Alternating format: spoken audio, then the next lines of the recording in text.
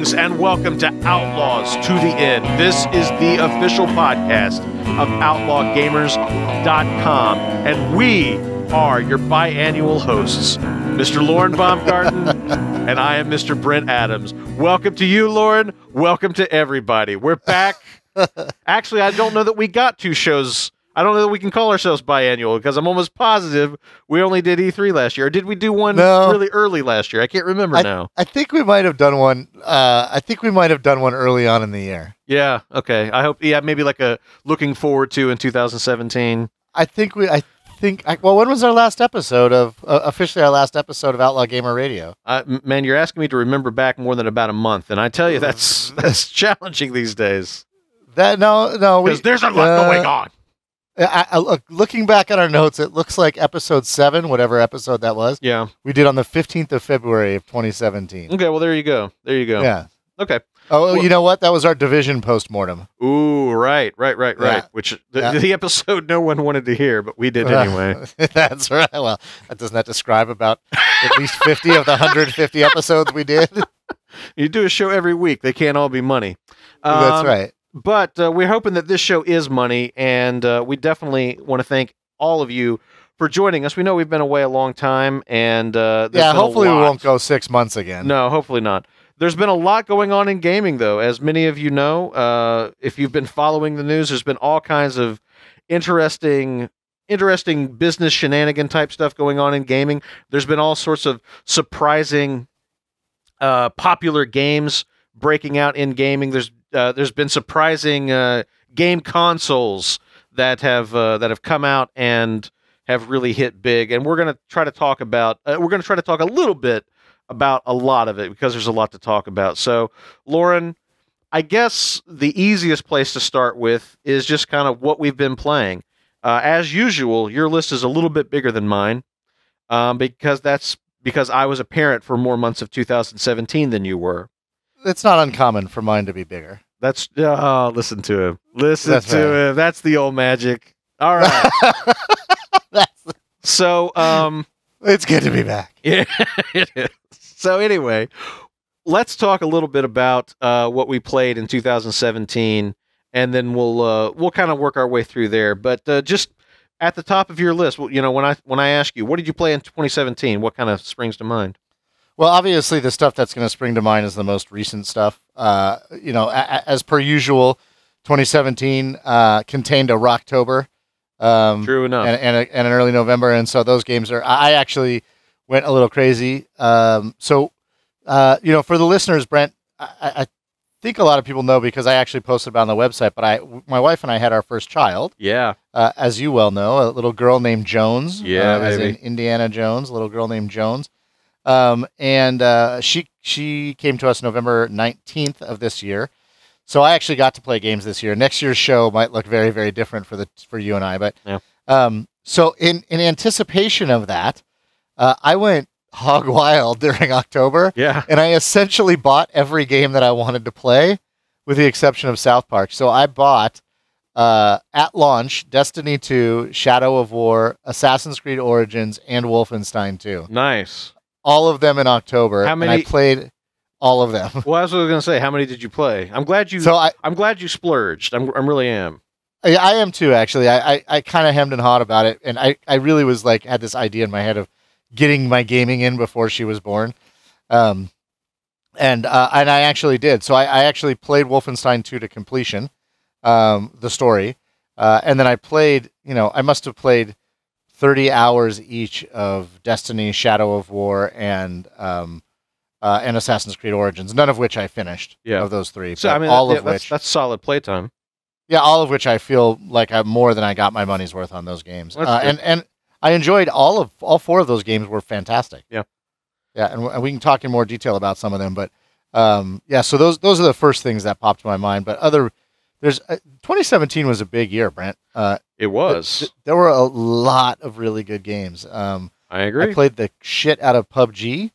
I'm really curious about PUBG. I've not played it, but boy, it sounds fun. This is one of those games, Brent. I have no doubt. So we're going to talk about some of these games. I played the crap out of Ghost Recon Wildlands. We'll talk about.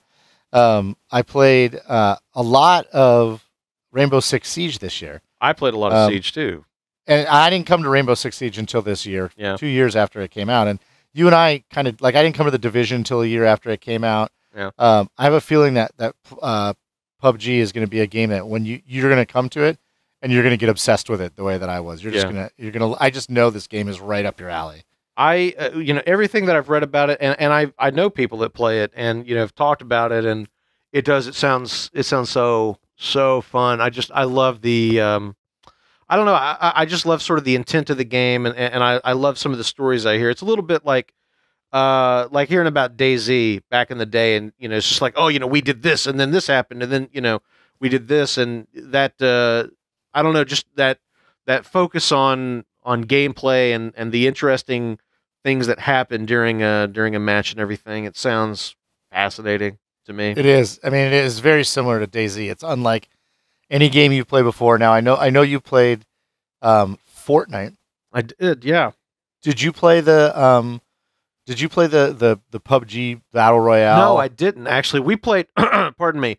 We played Fortnite actually in early access or whatever. Like, we played it prior to that mode becoming available. I mean, we played it for a month or so prior to that. Right. And okay, so you haven't experienced that PUBG. No, we kind of moved on at the point that came out. Yeah, so it is like really similar to DayZ in that sense that it is extremely unique. Yeah. And like just super intense. And the kind of thing that you talk about that you call your buddy the next day and you're like, oh man, I was thinking about all night last night. We got killed. We were third. We were so close. We were third. We almost won. And it's just we lost at the end. But it's built on this, like, the graphics are terrible. Everything clips through everything. It came out early access 3 weeks ago at this point, time of this recording. But it was, I mean, just absolutely the most multiplayer fun I had this year, unquestionably. Yeah. Multiplayer fun is the name of the game for me because I think, as I've talked about it, in recent shows, starting with the Division, which I guess would have been March 8th of 2016. Is when that came out? I think so. I think Neil we were talking about the other day, and I think Neil looked it up, but in the vicinity, I want to say, of March 8th, 2016, I've become almost exclusively, an online multiplayer kind of gamer. I've never consistently had that prior. I've never been able to kind of keep like a game group together and, everybody play one game and stay focused on one game and just play it and play it and play it consistently until the Division came out, and I started palling around with Neil, Lance, and Fett. And so I guess the uniqueness of that, and the thing is that, that I feel that, it's got a time limit on it. It's going to run out eventually, because at some point I'm going to get a different job that requires me to work 9 to 5 hours or something in that vicinity, and then I will lose the ability. It's going to mess up. Yeah, I will lose the ability to play with the guys when I do play with them, and so it's definitely. I mean, I used to play a lot of multiplayer, and since I moved to the East Coast, and I'm working a 9 to 5 job. Yeah. I play way, way less because my buddies are 2 hours behind me, an hour or 2 hours behind me. Yeah. And so they want to start playing around 9 o'clock my time, and I get up at 5 a.m. And so I can't play till midnight. I was doing it for a while, and I was just dog tired all the time. And so just because of that scheduling, I play less, and I miss it a lot. I actually I called Aaron like a week ago or so, and I was like, dude, I miss these play sessions. Where are they? You know? I know. Well, I don't know exactly how you feel, but I guess that I'm anticipating that. I know that when it happens, I'm going to miss it. And so my attitude has kind of become, look, these single player games will always be here, and I can go and play these at any time. And one of these days, when my job sort of knocks me out of the ability to play multiplayer, that's when I can go back and play these games. But for right now, while I have it, I'm going to really focus on doing this multiplayer thing that I've kind of wanted to have my whole life, and only really now in the last few years have had it. So as a result of that, there's a ton of games that I have just, passed on in favor of playing things like Fortnite, playing things like Ghost Recon Wildlands, Rainbow Six Siege, some of these other multiplayer titles that are on our list here. I will say that for me, as far as like 2017, and playing things recently, the game for 2017 and me is Divinity Original Sin 2. This thing is fucking incredible. You know, PC Gamer gave this their game of the year, and well deserved, in my opinion. Really, they didn't give it to Zelda Breath of the Wild, even though it's PC Gamer, because it seems like everybody's game of the year is Zelda Return to Zelda Land, Breath of the Wild, or whatever. I hear Breath of the Wild's really good. I'll look forward to checking it out one of these days. But for me and for my sort of classic RPG sensibilities, Divinity Original Sin 2 has just it's pressed all my buttons in just the right order. I fucking love this game, man. It is a, for those of you who have never played anything like this, I'm trying to think what to compare it to. I guess like maybe like a Baldur's Gate kind of thing. It's sort of a top-down isometric sort of RPG. It's turn-based combat, and it's got this very deep sort of RPG sort of story. You go off on this huge journey of discovery. You become more powerful, and you delve into dungeons. You try to get loot and all of this stuff, all the classic elements that you'd expect in an RPG. The difference is that this game is 4-player co-op from beginning to end.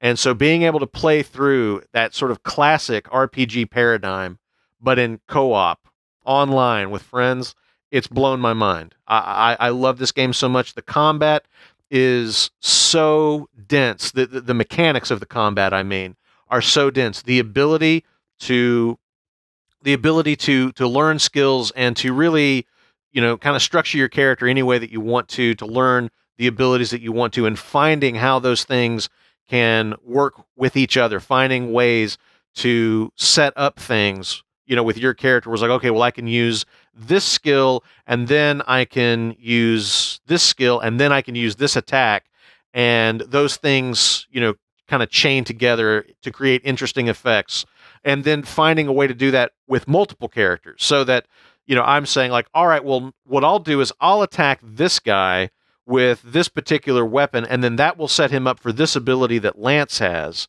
and then Alpaca can come in and he can apply some surface effect or whatever, and then that opens up Neil's ability to summon some creature, and now we're just gonna fuck them in the ass. So just that ability to kind of strategize, that ability to do like this kind of neat tactical sort of turn-based combat, with friends has just been amazing. Did you play the original Divinity Original Sin? Just a little bit. I did not play it much. Did you not? Because I play this kind of game. I didn't play Divinity Original Sin 2. Yeah. And this kind of game wouldn't typically be in my wheelhouse. And I tried to play Divinity Original Sin because it was so highly regarded. Yeah. And I could understand why it was good, but it wasn't grabbing me. And so I played it for maybe 2 hours, 3 hours. Yeah, that was me. Total. Mm-hmm. And so I was curious if you played the first one, and was the first one co-op or no? I'm trying to remember now. I almost want to say it was 2-player co-op, but I think it was. Yeah, it was not 4-player to my knowledge, but I can't remember. And I have to say that the 4-player co-op was a big part of what. Actually, no, I'll tell you what got me into this. I was aware of Divinity Original Sin 2. Like I knew that they had a Kickstarter and it had been successful, and but it was just a story in the news to me. It wasn't anything I was invested in. Right. Yeah. And then I think it was Neil. He sent me a link to one of their Kickstarter videos, like maybe video 36 or something like that. But it was the video where they laid out for the first time and really kind of showed you Game Master mode, where you could basically play Divinity Original Sin 2 as if it were Dungeons and Dragons. You'd have one person acting as a game master, and that person was sort of taking what normally would be the AI in the game. That person was controlling or at least setting up like the monsters to be encountered. They were guiding the part, like they were taking on the role of the narrator, which there's a narrator in the game. They're taking on the role of the narrator. They're taking kind of the role of the monsters. And there's 4 players who are now playing through some adventure with the game master leading them along, saying like, okay, you've been on the trail for several days now. You've been hired by such and such to deliver, this to here. And along the way, you find an overturned wagon. It looks like it's been attacked. There's bodies everywhere. What do you do? And you're doing this in the video game. You know, you're controlling your character in the video game, and you might, you know, decide to walk off into the forest over here, and the game master has set up some enemies. You know, there's an enemy encounter in that forest. And so, but showing this happening and showing like how quickly you can improvise, like, you know, like they're doing a session. It's a long story, but anyway, they're doing a session, and like the players come up with some crazy idea of like, you know, rather than attack these goblins, I want to try and talk to them. I want to try and persuade them that that, you know, we're like mercenaries and we're here to see their boss, and, you know, it's okay for us to come into their goblin cave. And like, you can roll dice as you would in Dungeons and Dragons, and the game master's like, okay, we'll roll for it, and the guy rolls like a fucking 20, which is the theoretical maximum in this case. And he's like, okay, give me 1 second. And he instantly like turns the goblin cave from a series of combat encounters. He turns all of it off, and they walk through the cave. He starts kind of role-playing this one goblin. They're like walking through the cave, and the other goblins are looking at you, and they're like, what the fuck is this? And the goblin with you is like, oh no, they're cool. They're mercenaries. They're here to see the guy. You know, they're here to see the boss. And it's like, it just becomes like this whole narrative that just spontaneously occurs. Seeing that happen within a video game was so exciting. I'm like, dude, I've got to play. Like, this is amazing. And so that's what originally got me into DOS 2. That's really interesting. That's really interesting. It's mind-blowing. I was completely unaware of that aspect of that game. So you've been playing. So you played a ton of that. Yeah, 130 hours. Is that your most played game? Probably. Although I don't know. Now, I've got to think about that a little, because early in the year, Ghost Recon Wildlands. I put a lot. So let's talk about Ghost Recon Wildlands. First of all, talk about it. Did you finish it? Yeah, I finished the campaign. We're working on the DLC. Like, we're doing Fallen Ghosts. I don't really care for what was the first DLC that came out? The Narco Road. Yeah. I don't with the like ramps and I don't give a shit about Narco like Road. A vehicle based DLC essentially. I mean, like, to me, it felt like they were trying to like, let's put some Saints Row into Ghost Recon Wildlands, and I'm like, yeah, right. And, well, that sounds fun, but the execution, yeah. So one of the things about Ghost Recon Wildlands that I like so much was this is going to be the wrong word, but I was going to say realism, but not it's obviously not realistic. I know what you mean. But it walks that line of video games where it feels realistic, even though, you know, the weapons are totally unrealistic, and that sort of thing. I don't think it's realism, but there is some sort of like, truth or it's something grounded like that. In reality. Yeah, exactly. The game Whereas when you introduce that sort of like Saints Row aspect, right, it becomes cartoonish. Exactly. But prior to that, the game has a certain verisimilitude, some sort of quality that feels truthful, and just allows you to, I don't know, to really invest in sort of the not necessarily the narrative, but invest in the experience. So, dude, I do want to talk later on about Assassin's Creed Origins, and the reason I mentioned that is because I have to say, we talked about this last year, I think, in the 2016 Game of the Year. Yeah. So Ghost Recon Wildlands was a Ubi game. Dude, which is about all I've played in recent memory. Well, this is what I'm saying. So, as of course was The Division.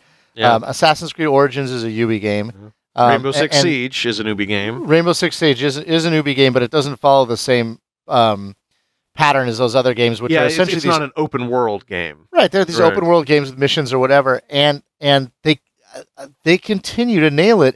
And Ghost Recon was like this, just first of all, it was an unbelievably gorgeous game. Yes, as is Assassin's Creed Origins, both unbelievably gorgeous games.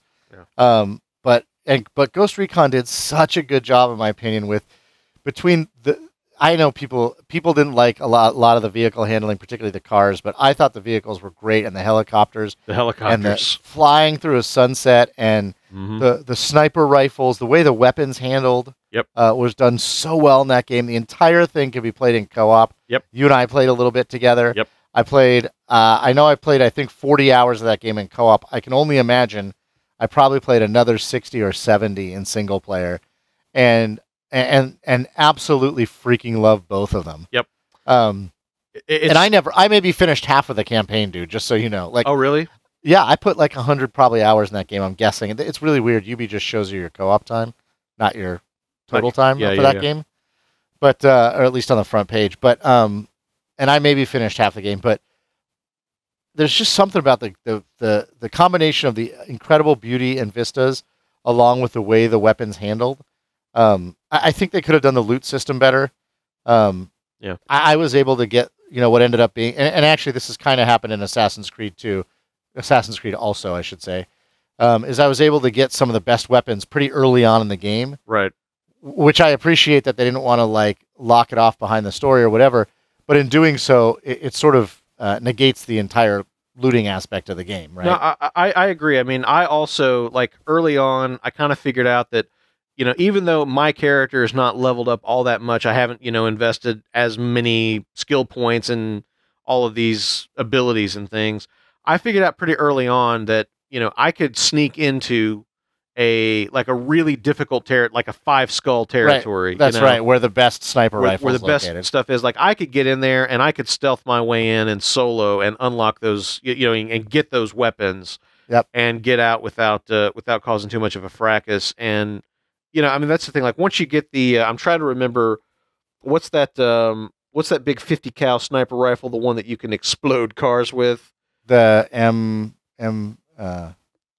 I can't remember, but it's basically like a Barrett Light 50, I mean, it's basically like a Barrett 50 cal sniper rifle. Once you get that, once you get the MK249 LMG, I mean, you can really, like at that point, suddenly them calling in a helicopter gunship is cause for laughter. Look, they called in a helicopter. I'll just one-shot that. And down it comes. It completely changes the dynamic of the game. But I love it. I mean, to me, the thing that I love about the game is it's the closest experience I've had so far to sort of like co-op Metal Gear. Like that ability, and specifically, I'm thinking of like Metal Gear Solid 5, where there's this open-ended kind of sandbox. You can attack whatever the mission is in any way you want to, but you can do it with friends. So you gotta go into a compound. You've got to interrogate a witness. You might have to extract a prisoner or something like that, and you can sit there and say, okay, here's the road coming in.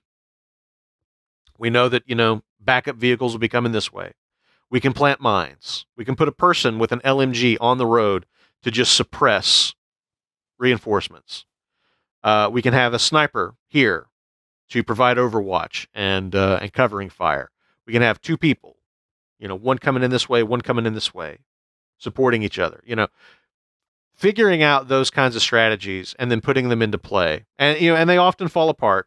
But when they don't, when it comes off exactly the way that you want it to, like when you control the encounter and make everything happen the way that you want it to, it is the best feeling in the world. It is. The only other thing about that game would have been mission variety. I totally agree. Totally agree. But that's the thing. I mean, to me, the sequel to this game has the potential to be, like world changing.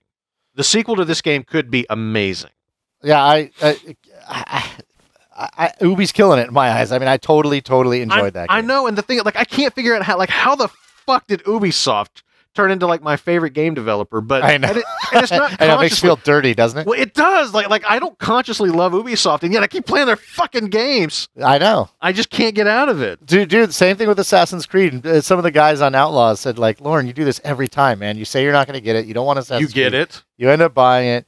You don't finish it, blah, blah, blah. So I will. This is a good opportunity, just real quick, to talk about Assassin's Creed Origins. Yeah, please do, because I've heard good things. I fucking love it, dude. I am absolutely loving that game. It is not perfect. There are certainly issues with it, but yeah, it's absolutely beautiful. I enjoy the story. I enjoy the protagonist.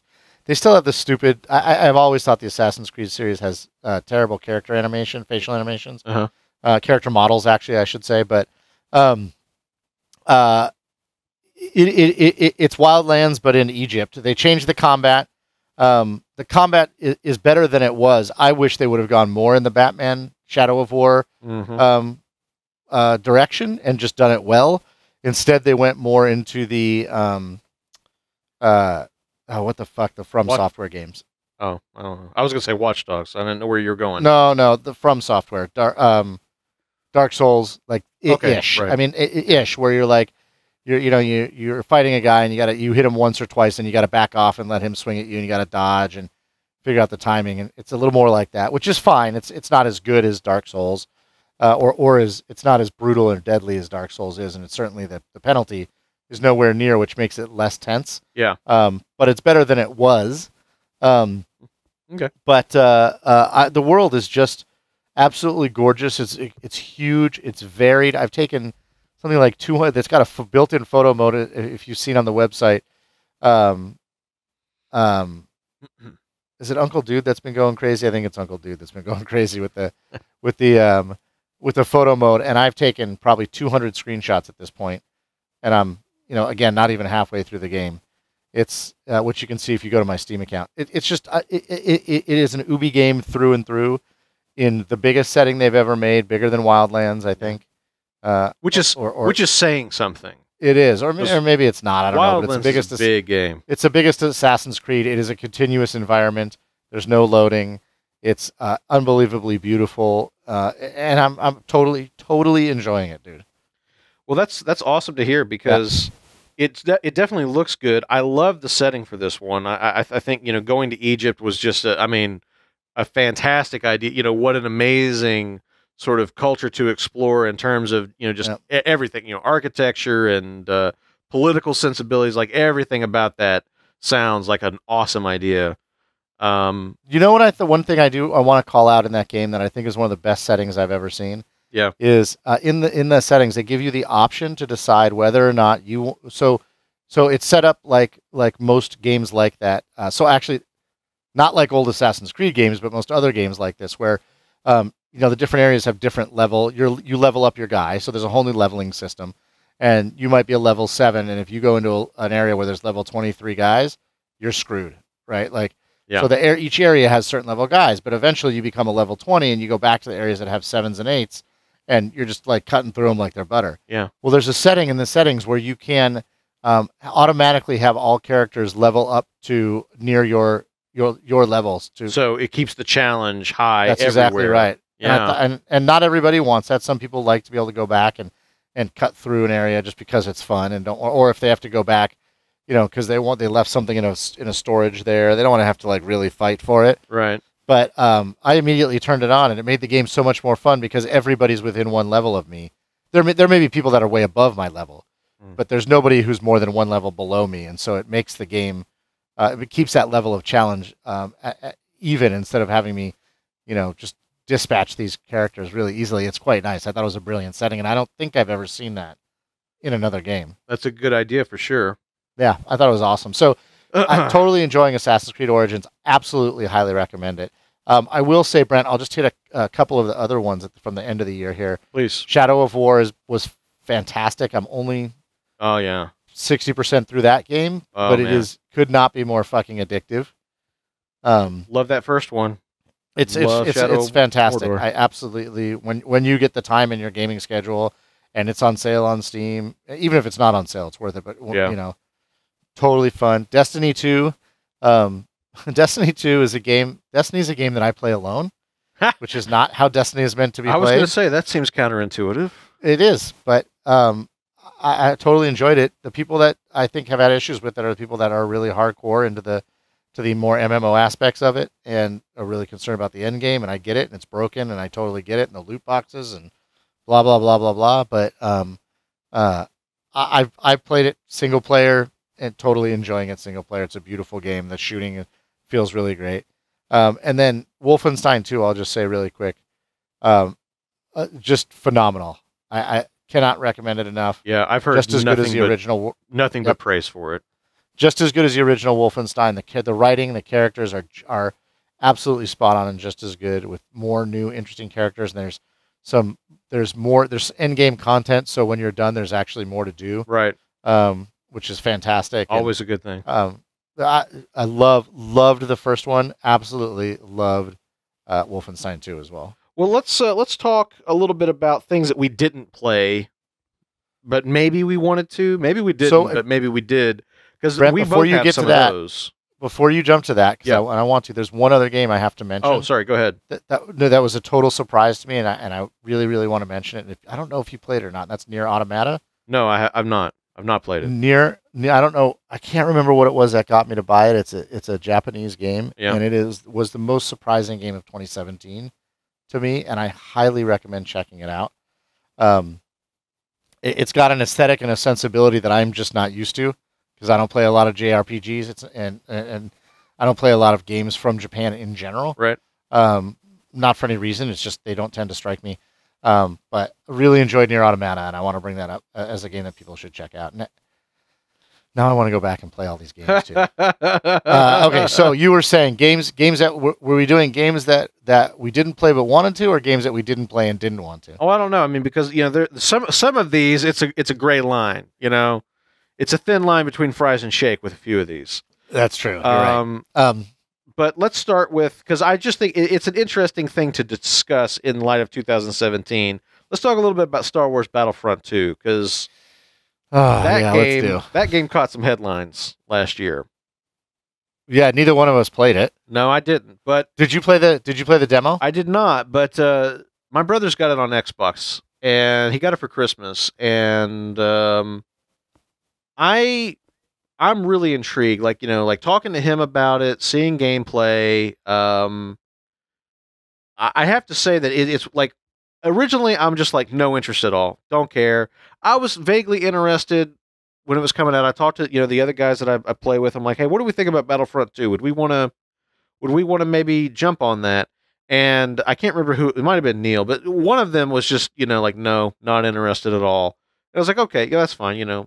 So not gonna press the point. If all four of us don't want to play it, there's no point. Right. So I kind of let it go at that point. But I don't know. I have to say I'm intrigued by it. Like, it sounds like in terms of gameplay, there might be some interesting stuff going on here. But I just think that it's been completely overshadowed by the controversy with the loot boxes and the enormous sort of PR problem that EA had with this game. Yeah, I honestly don't even remember so I did play the demo, and the game was beautiful and it played well and I enjoyed it. Yeah. It was just one. It was one map, one mode of the multiplayer. Okay. I don't even remember if I've heard anything about the quality of the single player, if people liked it or not. The story of you're playing as part of the Empire, right? Yeah, I don't know. I've not really heard a lot of people talk about the single player either. Like everybody that I've kind of talked to about it that has liked it, like it's just been multiplayer they've been telling me about. Yeah, but I mean, I remember going into it, we thought that they were going to have a pretty decent, solid single player, but yeah, and maybe they do. I don't know. Yeah, and I don't know.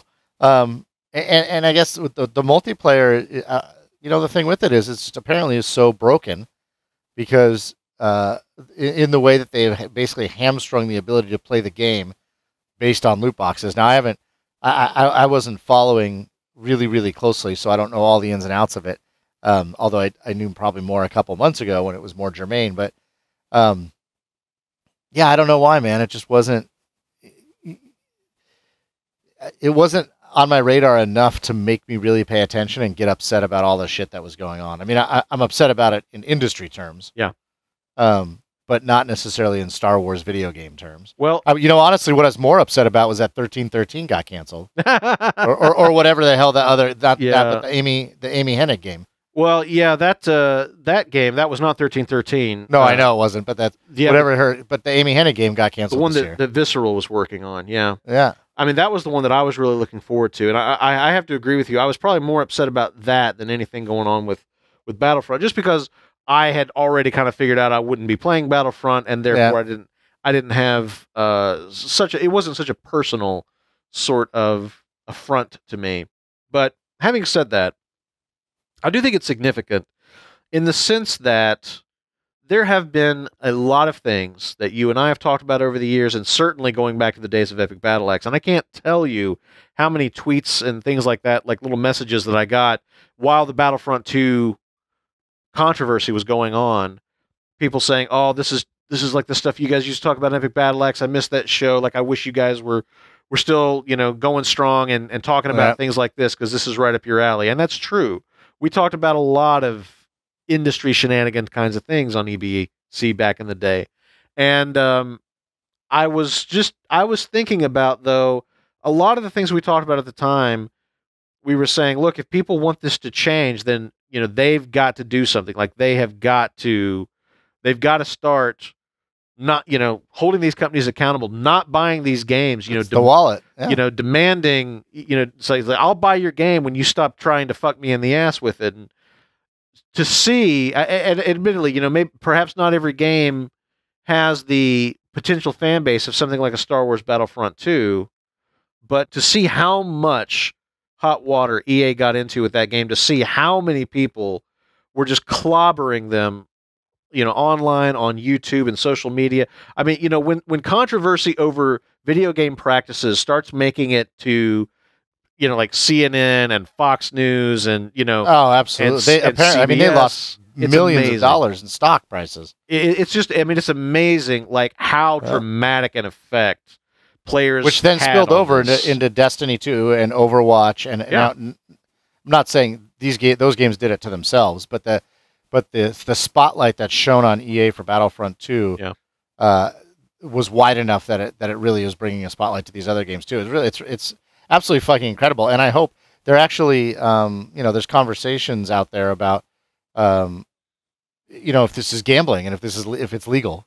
Yeah, and I tell you what, that's something that EA does not want to go down that path, because man, that is just, they will, their legal team will just officially start taking 50% of their profits if they find themselves in a position of being investigated as and potentially regulated as a gambling entity. Forget it.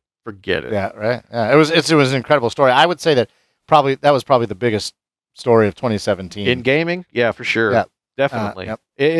It's amazing just, like what, how the outcome sort of played out over the course of, however many weeks and everything. But also, I think that the last thing that I kind of want to talk about in relation to that story is the rumors that were flying, especially like at the tail end, like after they had begun capitulating, after they had put out there like, okay, so, here's what we're going to do. We're going to like eliminate this aspect of, the in-game stuff. Like, we're not going to be doing I can't remember what, like the diamonds or whatever, like you were going to be buying in-game currency with money, and they had turned that off and all this stuff. But there were several news sites, including, I want to say Variety even reported that, that there were sources, unnamed sources inside of Disney that were basically saying that the Disney high-ups came down really hard on EA. Like, what the fuck is going on over there? And that, there were rumors that, the Disney was talking about whether or not a video game partnership with EA was going to work out in the long term. And, I don't know. I haven't heard any update on that story. I don't know if things have cooled off at this point or whatever, but I have to say that I feel like the thing that needs to happen, and maybe it will, maybe there is enough stink left on this story for it to happen, but I think what desperately needs to happen is for Disney to end this whole sort of exclusive Star Wars video game partnership with EA thing. That's got to go away.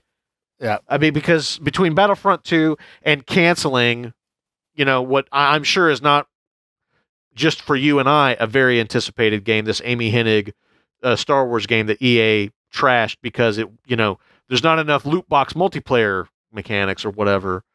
I'm sure you and I aren't the only people missing out on that.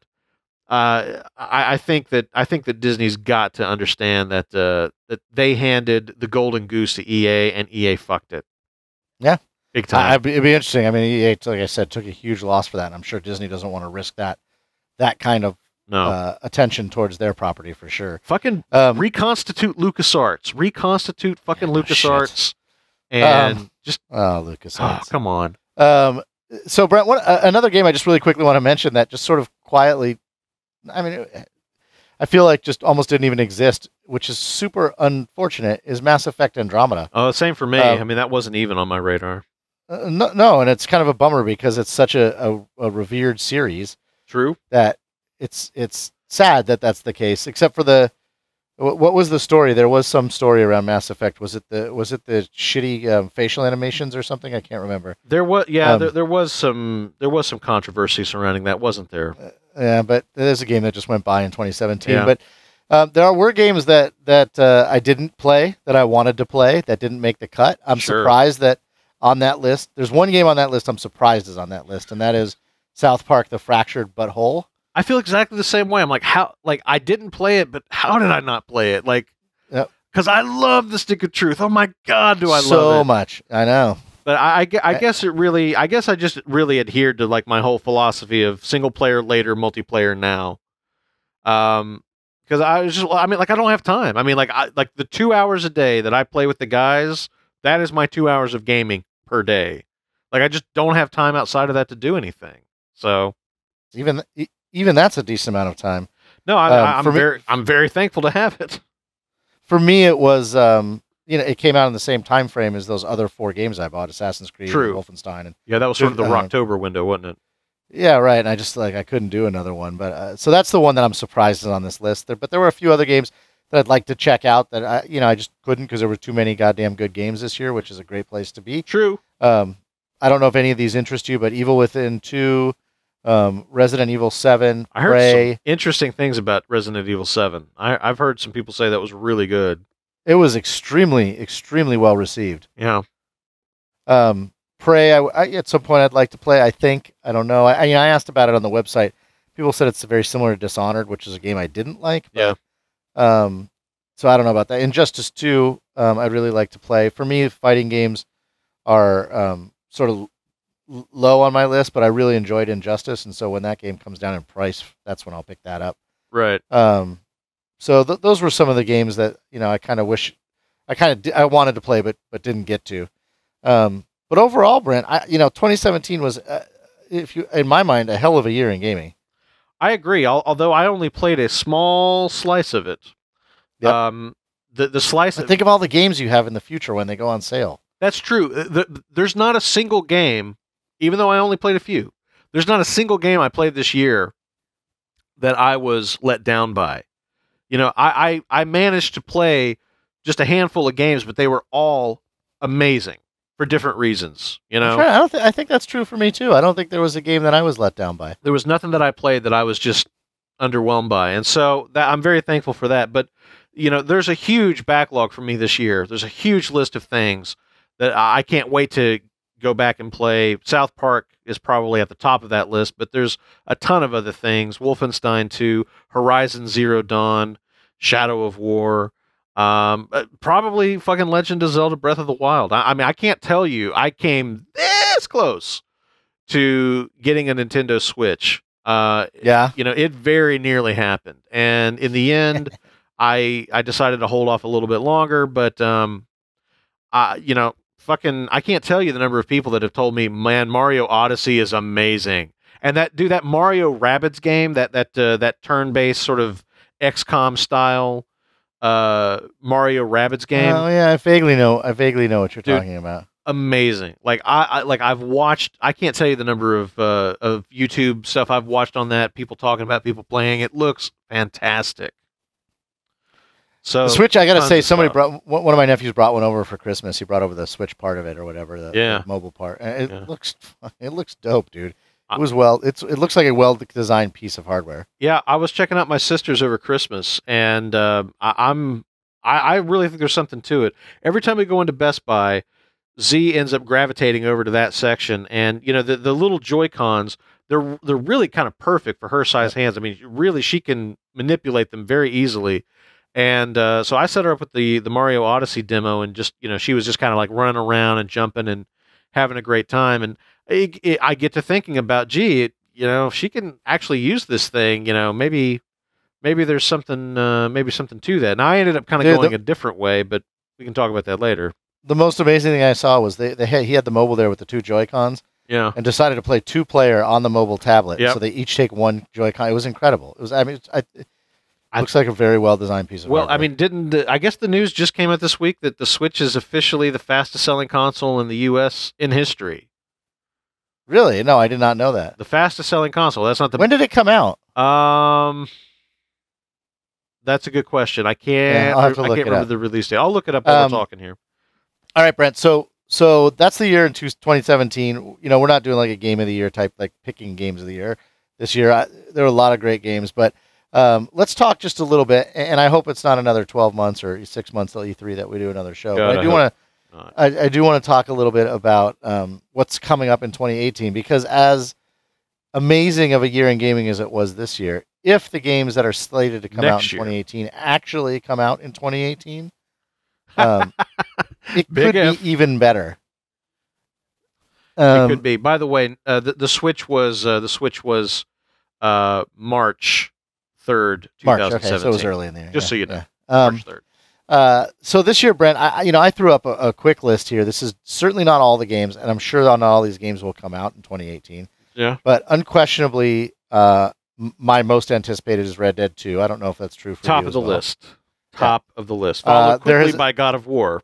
There has been a recent leak by, apparently, I don't know if you saw this, Brent. Apparently the retailer who leaked was it the GTA release date or some major games release date that was accurate in Europe, leaked a June 8th release date for Red Dead Redemption 2. I did hear about that, yeah. So we'll see if that's true. That does follow right around the time frame Rockstar likes to release their games in May. But if that's true, hopefully maybe we'll see some freaking media on this game sometime soon. But, I would hope. God of War is right there as well. The new Spider-Man game. I know, man. I know. Looks fantastic. When I picked up Spider-Man: Homecoming, there's a special feature on the Blu-ray for it. Yep. There's a special feature that just talks about the new Spider-Man game, and it kind of reminded me all over again how fucking excited I am to play that. It looks awesome. Anthem, I think, is a game I'm interested in. I agree. I'm cautiously optimistic. I think it looks amazing. The one that I'm cautiously optimistic on is Metal Gear Solid Survive. Are you? Yeah. It actually comes out soon, February 20th. It is. It's right around the corner. I don't know. Like, the thing about it to me is it feels a little gimmicky, but that's not to say it couldn't be good. That's not to say it couldn't be fun. I'm just trying to kind of remain neutral on it and see how I feel about it once I see some gameplay. And it's definitely got a different flavor mechanically speaking. Yeah, but it could be than good. The previous games, but it could be. It absolutely could be, because it's an interesting universe, and so sure. I don't know. I actually was unaware of it until recently, and so I'm curious to look into it a little more deeply. But other games coming out, Days Gone, which is that zombie one, actually looks really good. I agree. That was a cool. I think. Which was it? E3. It wasn't. Yep. Was it this year E3 that they showed that off? It was. Yeah, that was a cool demo though. Yeah. No, I agree. That looks good. The new game from the people that brought us A Tale of Two Brothers. A Way Out. A Way Out, which is it's a co-op only game where two guys are trying to break out of a prison. Prison break the game. Come on, no brainer. Looks really interesting. I agree. You and I are both big fans of David Cage's work, unlike the rest of the world. It's true. It's true. So I'm very much looking forward to Detroit Become Human. I can't wait. I mean, see, again, and this is the thing. I mean, you and I have talked about these concepts in gaming before. The idea, well, and you actually played. I can't remember what the name of it was, but that movie, or it's kind of like a B, movie, the horror movie, horror flick, the branching game. What was it fucking called? Hell was that called? Was it Until Dawn? Damn it. Until Dawn, yeah. Yes. Okay. Well, one of my favorite games of all time, honestly. Like a really, really good game. But you and I have talked about, concept things like, oh, it would be amazing to have a video game that, really does have this amazing branching story where every choice you make, could dramatically affect the outcome of the game. It could go in these different directions. Yep. And to me, David Cage is a perfect match for that kind of thing, because he does have such an intense interest in how video games can be used as a narrative medium. I can't wait to check it out. I can't wait. Yeah, I think one of the things, Until Dawn sort of out David Cage a little bit, right? In the sense that it came in and it was probably one of the most cinematic. And when I say cinematic, I mean felt most like a movie games I've ever played. Yeah, and really had that branching story. And David Cage tries to do a lot more with it. He's trying to get I don't blame him for it. He's trying to get more and deeper emotion I think it was easier for them in the horror genre because they could be campy and they weren't really trying to necessarily create. They were trying to create one emotion, fear or tension, Yeah. not emotion along the lines of sadness or emotional investment. And David Cage also plays a lot more with controls and how they actually mimic or feel like what you're doing in the game or bring you in some way into the game, where Until Dawn didn't do that. But they're very, very similar in that way. And yeah, I'm looking forward to I love that kind of thing. I do. And just the subject matter of the game is just it's interesting. It's a very interesting sort of it's a very interesting world to step into. It is. So Far Cry 5, another one. I'm not actually that interested in Far Cry 5. I'll wait and see. Yeah, I'm not, but I think a lot of people will be. It looks like it has an incredibly high production value. Mm-hmm. Really, really, really good production value. I think a lot of others will be interested in it. It's just that the subject matter is not of interest to me. Yet another Ubisoft game.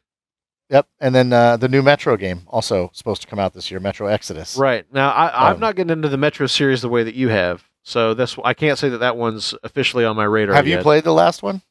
No, I haven't. I haven't. What was the last one? Dude. Was it Last Light? What Last was Light, it? yeah. Yeah. No, I didn't play Last Light. You gotta play it, dude. It's so good. I've heard very good things. So 2018 looks to be shaping up to be a pretty goddamn good year as well, if not even maybe even better than 2017. And I just Red Dead Redemption. I know, man. I know. I can't wait. And I'm really trying to spend time with my daughter now. Yeah, I don't know what I'm gonna. Honestly, like Red Dead's one of those games that I'm like, hey, maybe it's time to get her into preschool. Imagine that they actually do the online component. I know. Really well this time, unlike the first one, and they do it and treat it the way they've treated GTA. Which would really, really be interesting because, like, Grand Theft, to me, the story of GTA 5 is like GTA Online. Like, the incredible, although they haven't done single player DLC for GTA 5, which is definitely a break in the pattern for them. Right. But the fact that they have said, rather than do single player DLC, we're just going to continue to support GTA Online and roll out new modes, expand that. The idea of them doing something like that with Red Dead Redemption 2 is very, very intriguing. Having said that, I love the fucking DLC, the Undead Nightmare for the first one. Absolutely. And I guess while we're on the subject of the first one, do we even want to dare hope? Well, no. let me say this. No, don't even say it out. Why would you even say it? Why would you even say it? I have to say at this point, I don't think that it's coming to PC.